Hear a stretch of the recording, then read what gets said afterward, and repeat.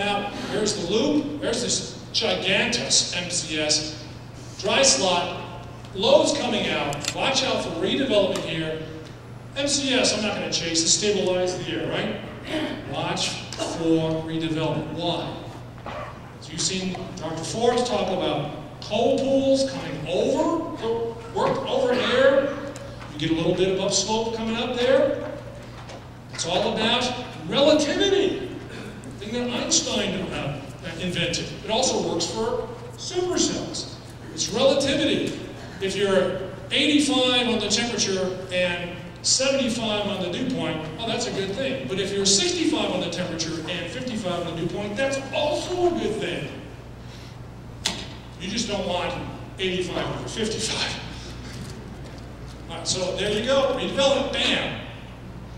They say bam? Bam. Works its way all the way down. All right, so here, once again, this is I-20. This is Big Spring. This is 87 right here, just to get you on there. So we just buzzed out, Carcinides and I, to 87 here. We're going to go up north here. We want to watch this new cell that developed, but we also want to watch this. But it's all moving kind of east-northeast. Here we go, 344. Oh my gosh, looks like we're just here in time. Holy cow, what is happening here? Yeah, it's like, hello Marshall, I'm a hook. So here we go. Okay, go X. All right. So you want to be, well, there's some kind of rotation, not a whole lot, but there's some kind of rotation. All right, there's my cheeseburger. How many of you put your cheeseburger on the dashes? Fantastic. All right, we've got rain cooled air moving out. We've got a lot of low clouds here. Well, at least the cloud bases are low. Gust native-y things, spotters are calling these wedge tornadoes.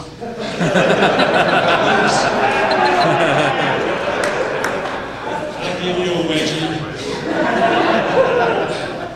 All right, so I'm at the black dot here, perfect here, right on the boundary, you know, just gotta watch out for lightning. Nice hook there. Watch this little thing. This thing just hanging back for some reason. I don't like that.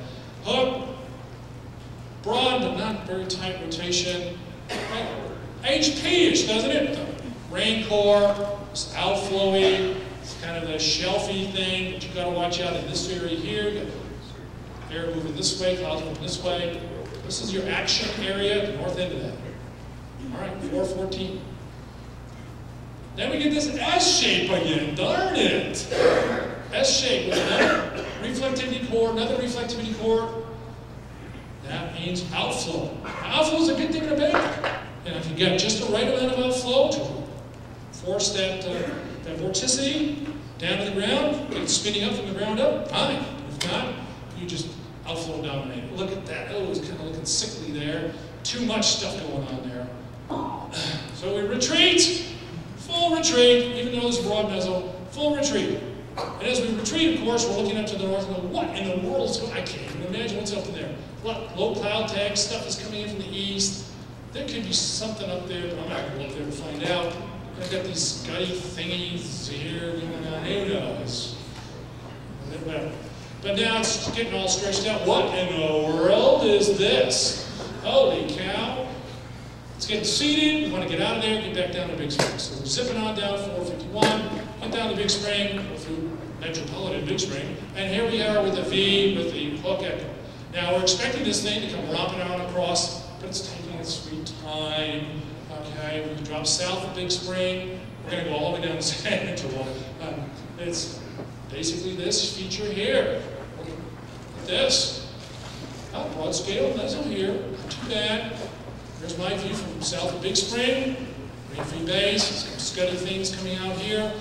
Big, dense precip core. Oh man, maybe this thing can try to do something, maybe not. It's getting kind of stretched out, elongated. The straight line photographs we saw earlier. Oh, come on, get that hook echo down there.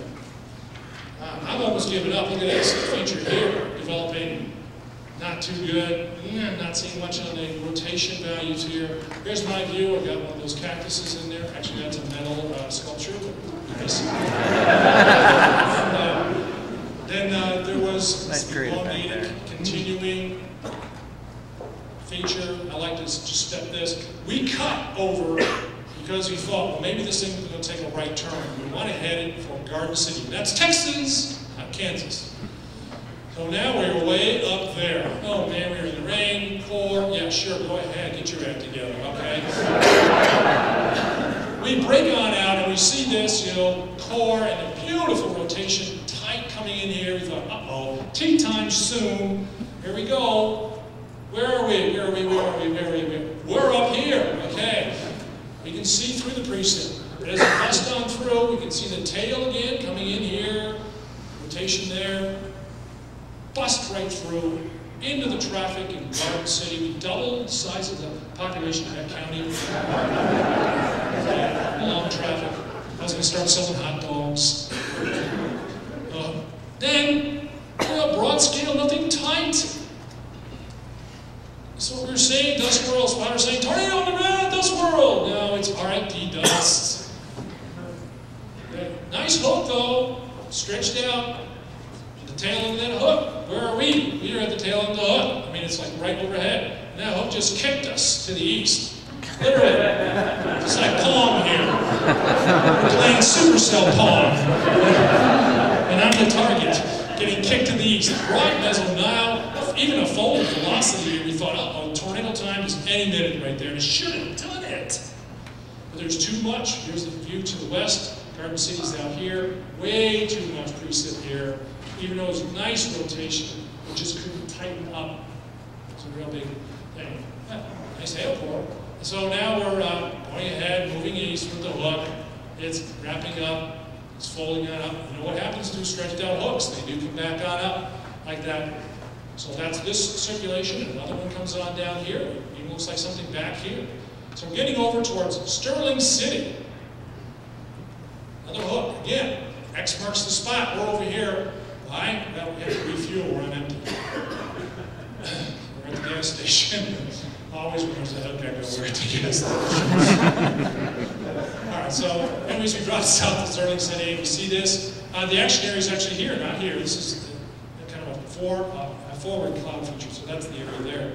So we're up in the rain here again, having to get south. And given that distance now, we're almost getting down to San Angelo, the mesocycle really can't be resolved because, again, there's a CONvection, right? Looking up in the elevation, all right?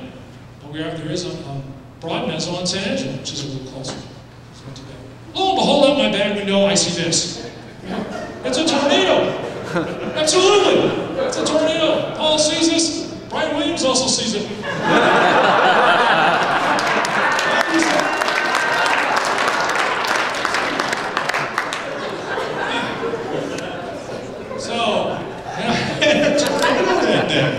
Coming right out.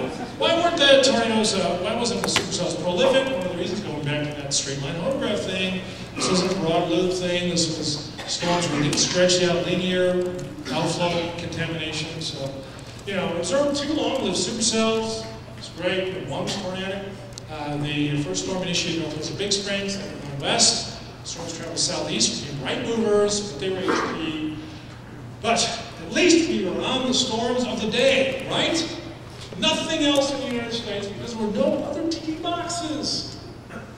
Nothing. Of course, in North Dakota. I give up. You're going to be kidding me. Arrest me right now. Yeah, I wanted to smoke a cow. There it is. Long-lived, beautifully picturesque tornado in North Dakota where nothing was forecast for. And that just goes to show you, this is why we do what we do. If it was easy, it's like fish in a barrel, you know, we would all do it. All right, last case. How are we doing on time, okay? All right, I didn't hear the screaming song. Briggs, Texas tornado. How many of you were in Central Texas on June 12? Anybody? A few people. Do you normally chase in Central Texas in June? No. I don't chase it. I'm usually where in the middle of June? Unless I have a project to, I'm usually in Nebraska in the middle of June. So this was another fluky thing. All right, this chase case is sponsored by my new invention. It's called the Timmy Toilet. That's right. That's right. You see that right here? Because when you gotta go chasing, you gotta go. Get it? You gotta go chasing? Yeah, I'm over 50. This happens to me. me. So Roger's taking orders. All right. So here's what I got. I'm in Dallas, Texas. I can't be in Nebraska for the upcoming Pilgrim event. But we've got this cold front, which is unusual in June. We've got the stationary boundary. And I think, you know, something south of there, if this all gets its act together, could be happening. We have 77 dew points, 74 dew point. I mean, this is hot and steamy. And over here it's just plain hot, 93, 102 out there. So something could happen. This could be a, you know, a high K event day. Now, believe it or not, Rich Thompson isn't here, right? All right. You go to the SPC event page, you won't ever find this case. It's not there. It's a non-event. So I had to hand draw these maps. These are all hand drawn. SPC map, folks. Yeah, you go on for something. No, okay. Here, 850 millibars, 7 a.m. You know, it's like there's not too much going on. It's what you expect for middle of June. 25 knots in Del Rio, 25 knots in Midland. Here we are. You're looking at 7 a.m. here. So, well, we got some convergence going on there. Yeah. Look at 300 millibars. Well, northwesterly flow. You like northwesterly flow? That's not too bad. Usually it's raining into flow. Here's a plotted sounding here, and we do have quite a bit of sin, but if we can get past that, we do have quite a bit of cape. So this is again morning. So you just figure as you march through this, could you get the convective temperature and overcome that? And I thought, well, yeah, it's possible, especially with the boundaries. Okay, so here's some rap stuff. And you know, hey, I don't particularly like country or western, but rap is fun. So here we are with the bullseye, if you will, of capes. There's something going on there. A little string maybe here. This is a cold front. All flow boundary intersection. And look at the dew points. Pooling there as well. Look at the MR, mixing ratio, which is very similar. You can see some of the streamlines in here coming together. There's some convergence along that boundary there, folks. EHI, not too bad, much in the way of anything there. But, you know, you got a partial situation. The BS, not too good there. So the HER, what about the HER? Well, it's kind of a car jam there. It looked like perhaps, go back here, perhaps we've got, you know, some cells seeing each other, perhaps a tail end Charlie cell here. You know, this stuff here, who knows? But it's close. Again, I'm incarcerated in Texas, so what can I do? Then look at the supercell composite. What is this? 20? Is that for real? 11.5 is what we need for ordinary. It's good stuff. It's like, this is 20. Well, this is a slow signal. I don't know if that's a real value, or if it's just, you know, a diversion value that maybe somebody put that in SPC to fool me. I don't know, but you know. I'm not going to play it, okay? I didn't buy it, all right? I didn't go for it. It does have, of course, you're going to have some corresponding significant tornado, but I figure I'll get close to the boundary. We'll see what happens. So 12:30, not too much is going on there. Here's my forecast. The rare cold front is surging south. There's convergence with the pressure. The storms are primed to fire on the east-west line. I'm going to try to be on the tail end of the chart. There is obviously a lot of weakness there. We have northwest flows, 500. Storms will drift southeast and a horrible road number. If you've ever gone to the hills and trees and hill country, horrible stuff. Hamilton, Texas. So SPC comes out with their potato here. Okay. So it's like there. And 5%. So I'm going to go for it. It's close to home. And this is again, yeah, we've had popular band 3 albums here. This one, the first one is my Spaghetti Plot Blues. All right. The Flop and 4 Gas Blues. And then, you know, kind of a parody off of Taylor Swift. Hail gonna hurt. All right. All right, T-Box issued at 4 p.m. for Central Texas in June. Fantastic. All right, here I am in Hamilton. Got the cell popping up. There is a boundary in here. It's tough to see on the radar, but there is a boundary. The cold front is well to the north. Watch what happens to this as you go through time. Here's my view from it from Hamilton. Beautiful. Looking south along the updraft here, back shear, ample, fantastic. So now it splits. There's a left split, there's a right split. You watch and see what happens to the left split here. I'm roaring south, I'm going to go right into the hook. Boom. The left split sits up here and dies. Meanwhile, I blast ahead of it, just get a little bit of precip, a few bunks of hail, and the storm is now to the east. I'm going to go down to Lampasas. Lampasas is down here. This is 35. This is Highway 84. And Waco is up here. Excuse me. Here's my view. First view I see. Hey, that doesn't look too bad for Central Texas, tail and Charlie kind of thing. We have this lowering here. Looking to the northeast. I know it's rare for me to look at the northeast, but here's outflow area here, lowering, inflow area over here. Look at that hook. It's not only a flying eagle, it's like bending over to the front. I'd like to see that. I get down to Lampasas, going then east on 190. Here we go. There's the hook, the ball. Look, I'm getting there. I'm in the money. So you think. There's the reflectivity echo. Now, if you see this on radar, you know the storm is rotating. Do you know that there's a tornado there? What are the odds of a tornado, even given this kind of a beautiful feature? Think it's more than 50%? Think it's less than 50%? Much less than 50%.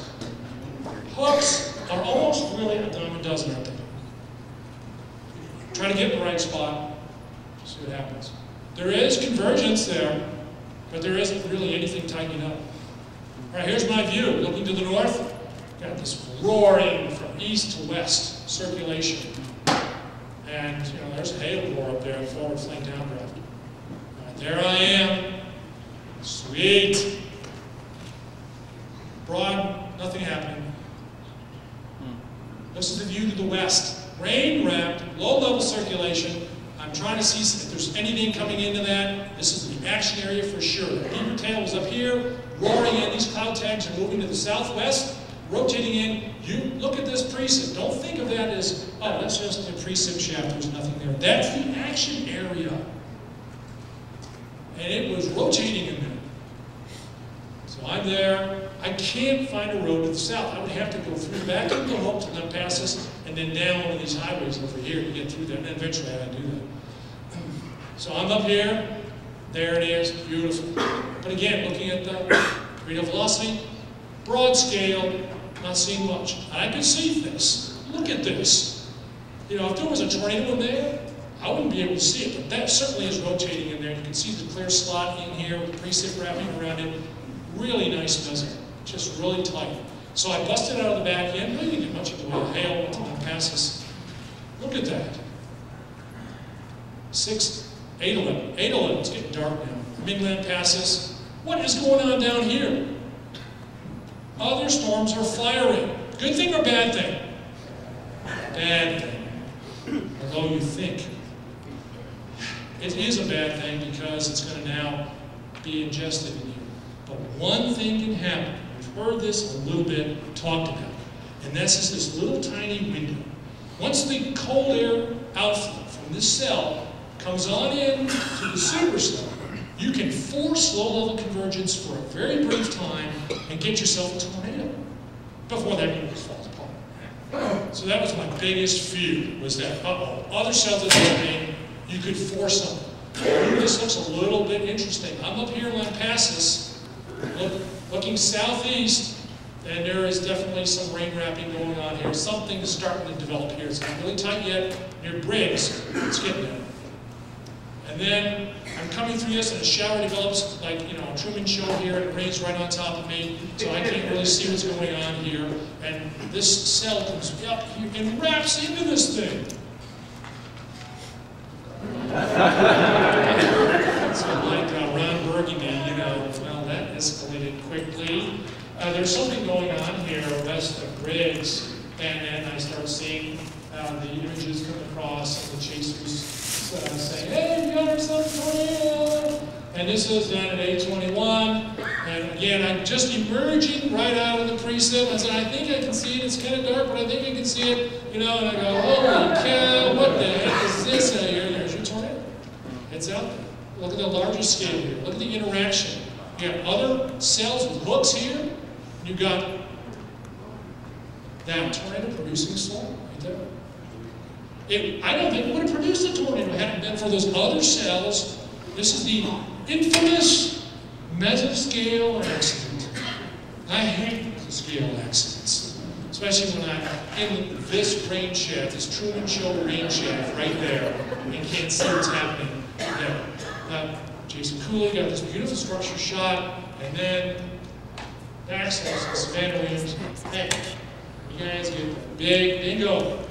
That was a fantastic catch, and that's looking from a ways into the darkness and the hills and the trees. There's no doubt about it. Not given what I saw on the radar, given what I saw there, it's good enough for the weather service as well. That's a tornado. Who knows how long that really stayed on the ground because it's only visible for a short time. So in summary, this is it. Chasing the tornadic supercell that developed south of Hamilton. The storm initiated in the east-west with the old outflow boundary. The tornado developed in the supercell, interacted with another storm in the mesoscale accident. The tornado moved actually southwest. Well, when the upper flow was from the northwest, it was like very similar to what the Gerald kind of storm was doing. So it shows once again that even central Texas, in the middle of June, marginal again. Anyways, there you go. There's the forecast. Too bad. All right. So if you want to know what your real-time weather forecast is, it's this right here. I want to dedicate this talk to 3 friends who I lost this year. Last year, Tim Samaras, Carl Paul. This year, Ken Crawford, Jim Leonard, Alan Muller, my friends, my dear friends, now gone. But we always think and remember them as great storm chasers. Thank you very much, everybody. Roger, I'll hand it back to you.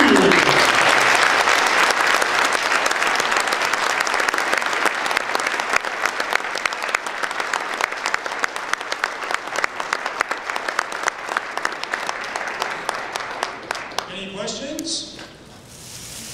Anybody? Everybody's saying, oh my gosh, banquet.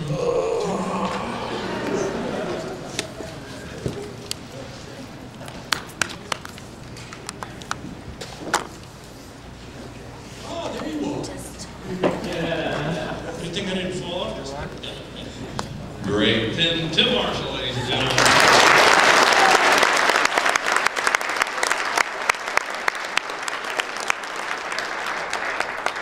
Hey folks, we're going to do a few prize giveaways here, and then we're going to break for dinner. Once we leave here, please come back in at 6 o'clock.